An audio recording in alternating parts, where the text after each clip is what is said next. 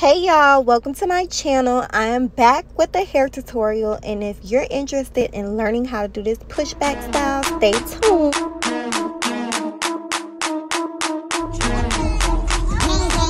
Hey yo.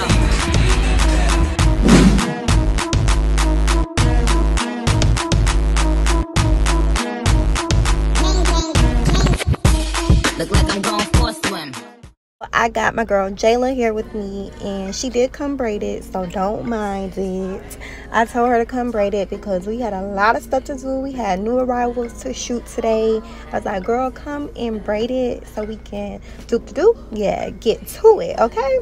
So y'all, I went ahead and gelled them edges back with the Got To Be gel, same old, and then I went ahead and put this ball cap on her head and trying to tuck these big old, no shade Jayla, but trying to tuck these big old braids underneath that cap.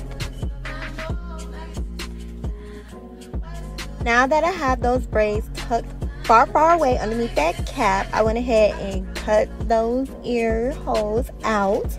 Yes, you're going to want to cut the ear holes out for both sides, and once you've done that, you're going to want to get your glue. Today I am using bowl hole. I did change my ball cap method up a little bit. I don't only use the Got To Be spray, I use my glue as well. So I'm going to go ahead and put the bowl hole active right in front of her hairline, in which I can see, because if you have your light on really good close to your client's head, you'll be able to see exactly where her hairline starts. So after I go ahead and apply that glue, I start using the back of my comb to just, you know, dab that glue in a little bit so it's not all built up on the cap. And I'm going to do that on the other side as well. Once you've gotten that all situated, you're going to want to take your Got To Be spray and just go ahead and spray on the back side of where you have applied that glue. And you'll see that the glue kind of, like, the Got To Be spray won't go ahead of the glue. It kind of provides like a little perimeter. Ultimately, we're spraying that Got To Be spray for that extra security, just to make sure that ball cap stays on there real good and firm. So after I'm all finished with the glue and Got To Be spray, I went ahead and put my client up under the dryer for 15 minutes. You can also let your client air dry. You can even use the blow dryer. It's really up to you and the equipment that you have. But after we're done with that, we're going to go ahead and cut the ball cap. So I start by the ears and I just start cutting it off. Just follow along with me as we cut. It ain't nothing to cut that cap off. Snip.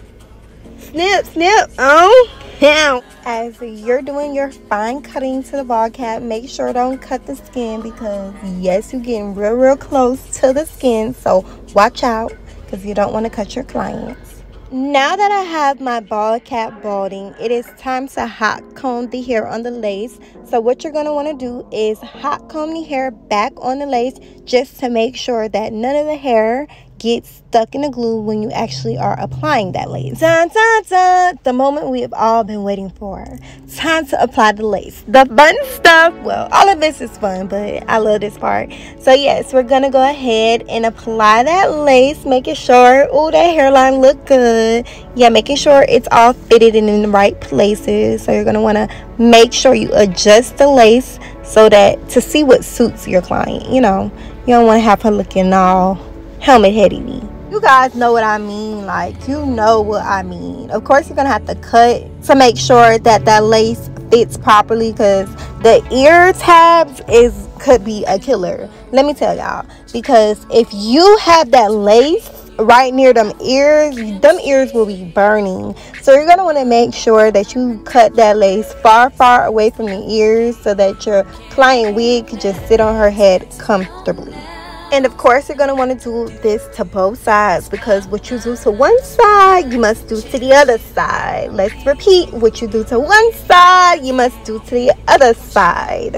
And I just recommend overall to take your time with cutting those ear tabs out, because you want to make sure that your client wig is securely on her head and she don't have them burning ears, because I'm telling you, the lace is so irritating, especially when it's like on your ear.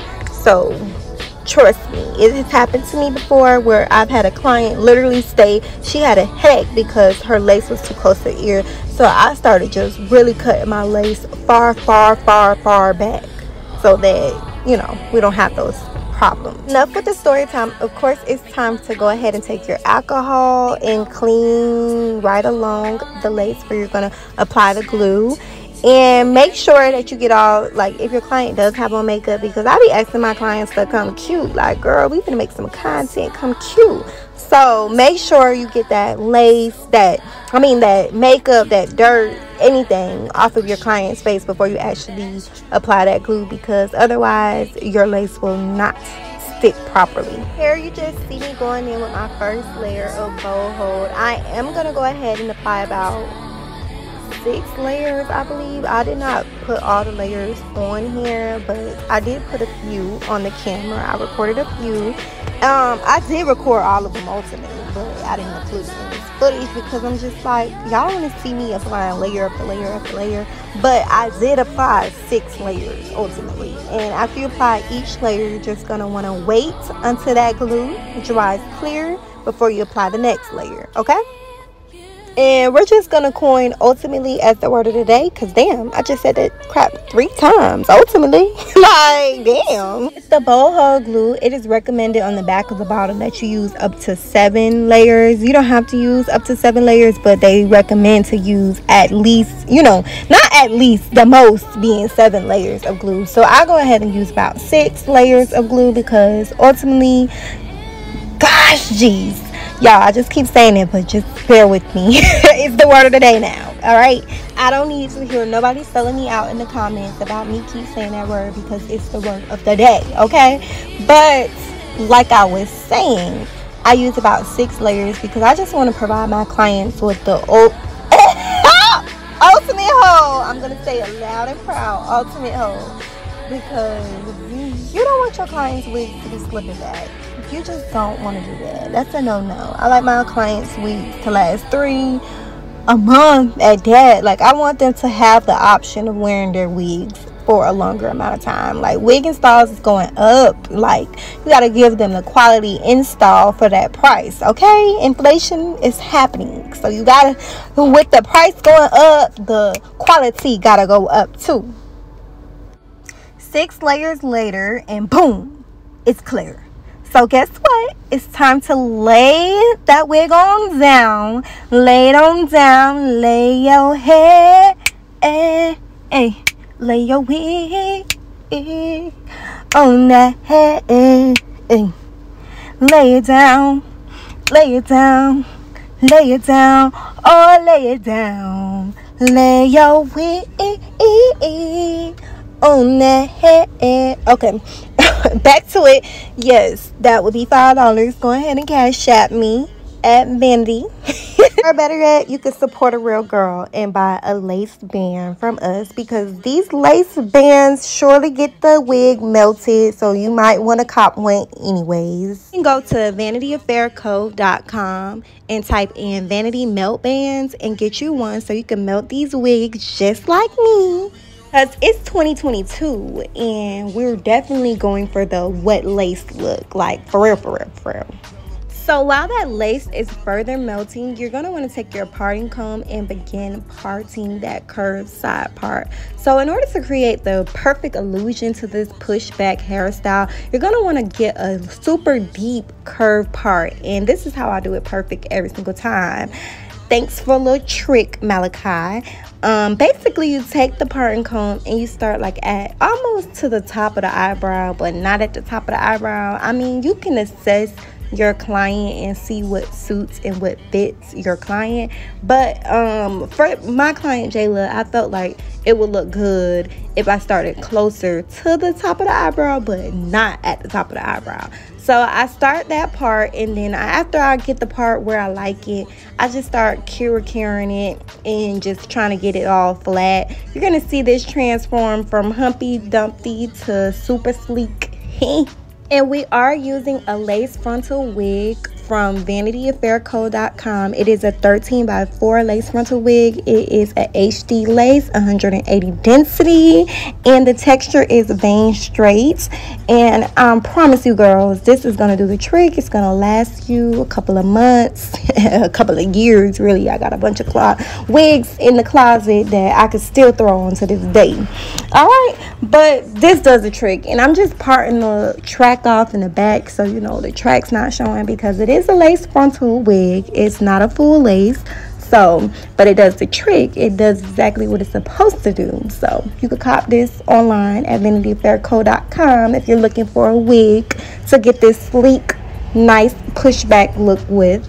Anyways, when you get the part exactly how you want it, you're going to want to cure care all around and use your hot comb to get that real sleek. Okay, so what you're going to see me do is, once I got the foundation set up, I'm actually going to go ahead and part little sections off and clip it and use my cure care wax stick to really get in between and get this wig super flat. I was actually watching one of Arrogant Tay videos and I seen him do this, and I literally adapted the technique, and I've been doing it ever since. And I just noticed that my wigs get super flat. Like, whoa. Enjoy for the next few seconds while I get this wig from Humpty Dumpty to super iron board, super flat. Okay, pancake. Outside in an AMG, right outside, TT, two-turn baby girl, you know me, still with the dolls that I grew beside, all the niggas round me, right and they die, gotta watch the time cause it's flying right by, I'm outside in an AMG, right outside, TT, two-turn baby girl, you know me. All the niggas round me, right at it die. Gotta watch the time, cause it's flying right by. I just caught a shorty off a fan. And here I'm just taking the comb and adjusting anything that I see may look a little off, because I need my part to be super crisp, but like no hair. Yeah, I won't need to see that. I need that part to be super defined. So if you do see your part not super defined, if the hot comb done stole some of your hair from the other side, yes, take your comb and put it back where it needs to be and get that hot comb and rat-a-tat-tat. Okay? Right now I'm just stuck inside a crib on my own. Soon as I free up, I'm about to pop up on your phone. Like I'm outside in an AMG, right outside, PT, two-turn baby girl, you know me. Who am I? All the niggas round me, right and die. Gotta watch the time cause it's flying right by. Two-turn baby girl, you know me. Now that we have everything situated with the hair, it's time to take that melt band off. And trust me, I will be back with that hot comb, but it's time to cut this lace because we don't want Jayla head to fall off with that damn elastic band. So I'm taking my little parts and I'm gonna part off her baby hairs and try to get that all situated. But I'm not about to do the baby hairs right now. I'm just trying to see what I'm gonna do. Yeah, but I'm trying to see like how this gonna come out. Like I'm foreshadowing the future, you see.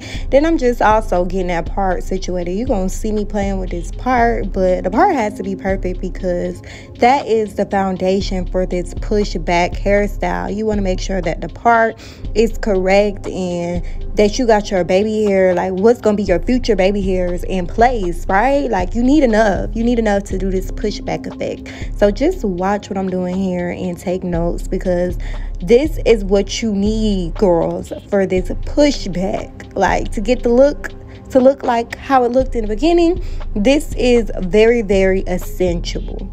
Told you I was gonna be back with my best friend. This hot comb is your best friend. Here I'm just showing you guys what the part should be looking like and the part that we're actually going to use for the baby hairs. Now that we have that established, it's time to go ahead and clip those on back, and it's time to cut that lace off, because what, it ain't nothing to cut that lace off. Snip oh, snip oh, yeah.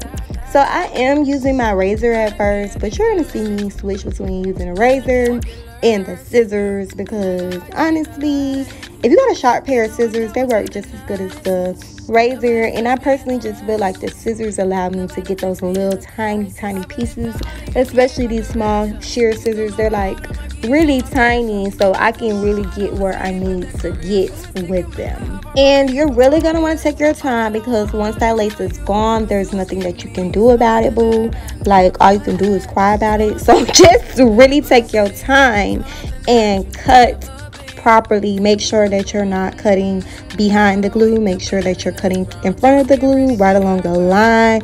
Make sure you're getting all those little tiny pieces up out, because if you can literally see, like, it's a trick to see like whether the glue is applied to the hair and lace. If you can literally see like where the lace itself doesn't have any glue on it and it looks like it's just lace by itself, you're going to want to cut that off, because there's no glue applied to that part.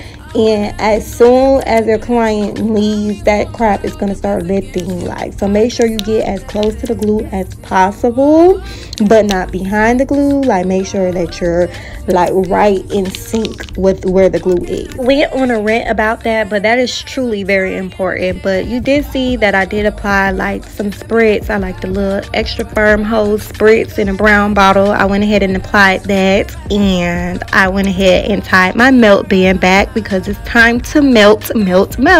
After you cut that lace, it's time to melt again. And while that lace is further melting, I'm just gonna take my hair and straighten it. I already kind of straightened this hair off camera, y'all. Like, well, not kinda, I already did straighten this hair off camera. So I'm really going through and just touching it up, like making sure it's silky. But look at this hair, look at the quality of it. Like, look at it. All I used was oil sheen and straight baby bliss. Like, that's what you call quality hair, okay? And now that we press the hair, it's time to take off the vanity melt belt, and it's time to get to the monumental moment. Like, everything leading up to this, we've been building up to this moment. So you guys know what it is. You guys know what time it is. It's time to do the baby hairs. And I'm going to get my parting comb, and I'm just going to part out that little piece that we established earlier. Y'all know what time it is, because we are not new to this. We're true to this. We already been working on this since day one, since you clicked on this video to learn how to do the pushback. We've been working on this, ladies, like gals, guys. We're here.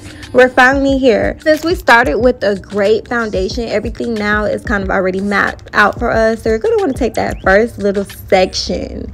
You're going to want to take it to about the arch of your client's eye. And then you're going to ask your client to hold that, because, girl, like, you need to help me too. Like, I'm not going to just be doing your hair and you just sitting there. Like, nah, but no, ask your clients to help you hold that real quick. Or you can use a clip, or you can braid it if you don't want your client to hold it. But I'm pretty sure your client will be willing to hold it. And if she got an attitude to her, excuse me, you gotta go. Come on, you gotta go. You can't be gang them with no attitude. Like, we're supposed to be friends. Like, what you got an attitude with me for? Anyways, you're gonna want to take that hot comb once you get those baby hairs established. And I'll be blowing on the hot comb a little bit, because you're getting a real deal close. Like, you're really pushing it now. Like, so just blow on it a little bit. Don't spit now. Don't spit. Just blow. Like, don't do too much, okay? But you're going to want to push that onto the back, and then take that hot comb, make sure it's flat, because this is part of the foundation of the pushback. You got to push it on back and hot comb your hair forward as well. And once you've done that, you're going to want to take your mini iron and just curl those hairs on back. So I really just take my iron and hold it. I rotate it one time, and then I hold it. And I hold it for about, 10 seconds. That's it, not too much. And then I drop it. After I'm done doing that, I take my tweezers and I just go ahead and pluck a little bit. Like, I don't want to pluck too much because I do want it to look full. Like, I want it to be there. Like, I want it to be in sync. Like, in the future, I might try like plucking a little bit more with this style, but like, I like how it looks when it's pretty full. Like, I just remember getting this style so much in high school, like with a traditional. So I'm really going for that traditional look, but with a wig, okay? And I did take my scissors and cut at a slant motion. I start with like the beginning of the baby hairs being longer and the back of the baby hairs being shorter. So that's what I mean when I say cut in a slant motion. And y'all see me hot combing the hair forward. That's what I mean as well. And now that I got the baby hairs all cut, I just take my iron again and I curve them baby hairs on up. And now I'm using my mousse. I'm using Nairobi mousse, and I'm using my favorite. Like, this is my favorite brush. It's a Red Kiss brush. I don't even think they sell these in the store no more, but like, I promise y'all, I got like 4 of these brushes, and I would literally cry if they went missing. And I do ask my client again to help me by holding the blow dryer, just so that she can help me lock those baby hairs in place. When doing these baby hairs, I do start at the top of the baby hairs. I only really apply the mousse to the top of the baby hairs, and I use my finger to hold the bottom. Like, since the hair is already kind of curled, it kind of just really lays in place. You guys are going to see what I'm saying when you attempt this style. So I really rarely touch the back of the hair until like it's further dry. Like, you'll see me touching it to make sure it's like filled in between. You'll see me playing with it a lot to make sure like the baby hairs itself is filled in between. And I noticed that I want to make the swoop a little bit lower. Like, for the baby hairs, like, I want it to be a little longer. So you'll notice that I do go back and I'll part out some more hair and just ultimately make that swoop a bit bigger for that pushback.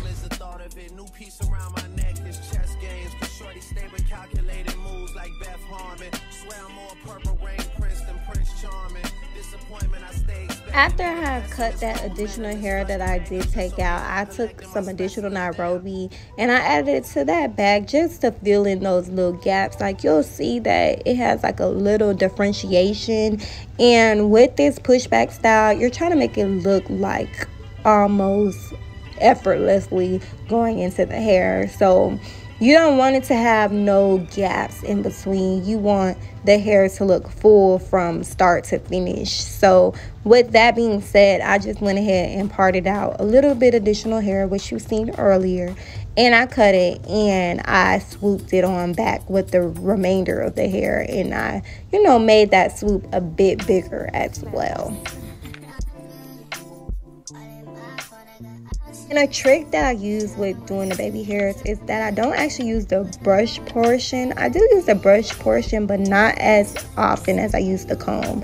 And I don't even use the comb, really. I use the tip of the comb to actually go ahead and brush that baby hair into a nice, neat line. Because I feel like the trick to this style is just all sleekness and neatness. Like, sleekness and neatness is the ultimate goal and look for this style. Like, it's a very nice, sleek, precise hairstyle. Took a little minute with that first baby hair, but now that I'm satisfied with the first baby hair, I go ahead and do the same exact thing to the second baby hairs. And y'all see, I really be getting in there about my hairstyle. Like, girl, I'm getting on my knees trying to make sure these baby hairs is perfect. Like, so I went ahead and did the exact same thing to the second baby hairs. I cut it in a slantward motion, and I am now going ahead and swooping that on. And again, I put my finger where I want the swoop to start, and like, for the most part, the beginning is straight, and then I swoop, I curve it with my finger, and I swoop it to the back just to create that little, that curved swoop on that side for that side baby hair. And you'll see what I'm saying, because I'm going to turn her towards the camera. And I'm still really not satisfied with that first baby hair, but y'all will see. I'm going to go back in and get it all connected, and eventually, like, I'm playing with it now, but eventually it's gonna be what I want it to be. Y'all see. Yeah. In order to lock that baby hair in place where I want it to stay and where I want it to be, I use some Got2b spray, and I just spray it to the back of the baby hairs. And I also use my comb just to hold that in place. And me and Jayla is double teaming, tag teaming it right now, because I got her using the blow dryer to lock it in place. And I did just get a wax strip real quick. You can also use a silk scarf. We have those online as well, but I use a wax strip real fast because I just want to go ahead and cut this off and be done with it. While I have those baby hairs molding in place with the mold strips, I go ahead and use her foundation just to create that nice precise curved line. So I'm just going to go ahead and trace with the parts in that foundation. I'm going to go put that foundation right in that part and create that nice precise curved part. Once I'm done with the makeup, I use my Got2b spray and I just spray it over where I did apply that makeup to that part. Now that we're done with that, it's time to cut that wax strip off. And of course, you're just gonna want to see what's going on with the baby hairs and make sure everything is in place. I took my comb and yeah, I rat-a-tat-tat-tat-tat and got everything back in place where I want it to be.